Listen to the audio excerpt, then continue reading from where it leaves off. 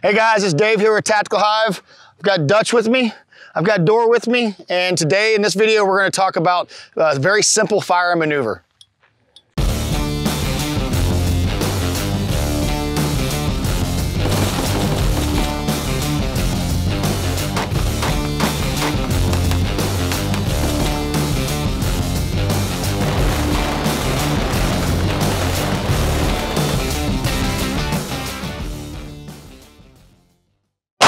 Break contact! Break contact!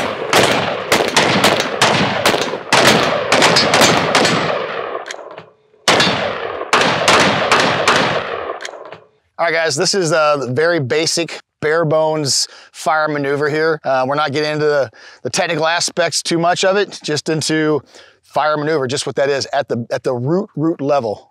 So I've got my team here. They're going to get into contact, and we'll talk our way through it. All right, guys, here we are again. We got Dutch and we have Dorr. They're moving forward right now. We're gonna do, like we always do in the military, crawl, walk, run. We're gonna do it drive first, right? So they're gonna work through their maneuver pieces here. As they make contact with this presumed enemy in the front, contact is made, they're going to seek cover, and they're gonna return fire to known, likely, and suspected enemy threats. As they do, Dorr moves up to position of cover. Dutch is getting ready to move. He's already identified the next piece of cover he's moving to. Here what you see is Dutch is moving online with Dorr. This is called alternate bounding positions. It gives you the most command and control, but it's slowest and it consumes the most ammunition in doing so. They'll continue to move up side by side. Next, they'll go into alternate maneuver positions. So now Dutch will move past and take much larger gains in ground. It's a much faster than successive. Bang, bang. Bang, bang.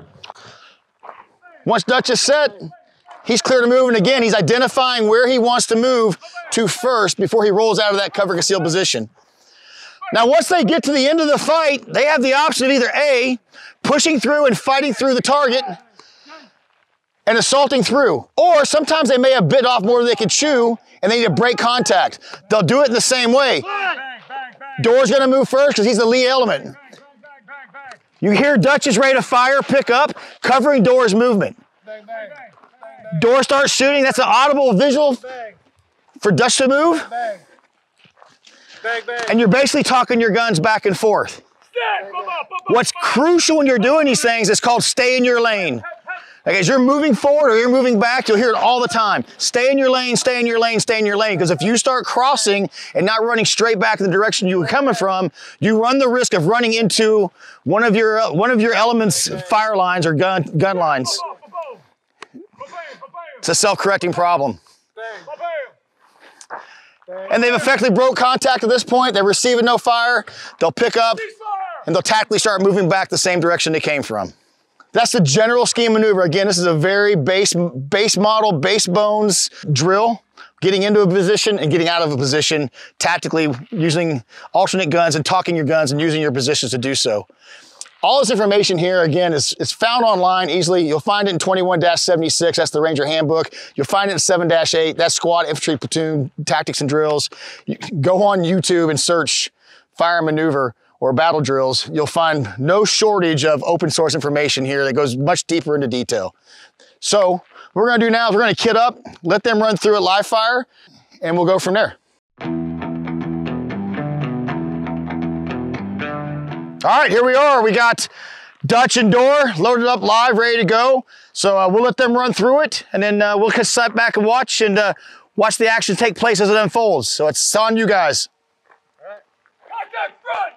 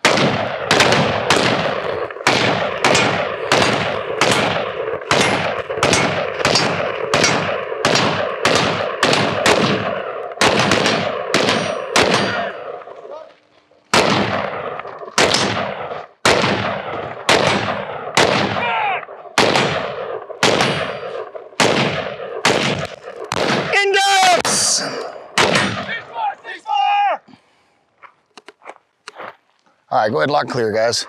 Okay, so there you see it ran live. Okay, again, this is a canned range, obviously, with canned set positions, okay? But as you do these training evolutions, this brings up a lot of things that we talk about on the flat range and in the training that you can see now why it's so clearly important.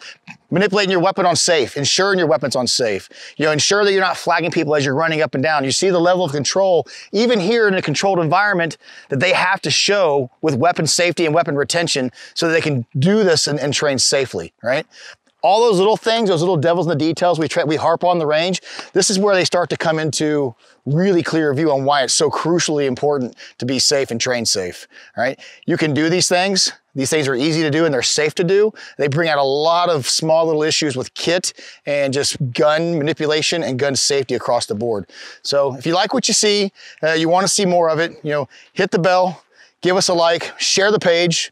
By all means, please send your comments. Most of all, guys, thanks for watching. See you later.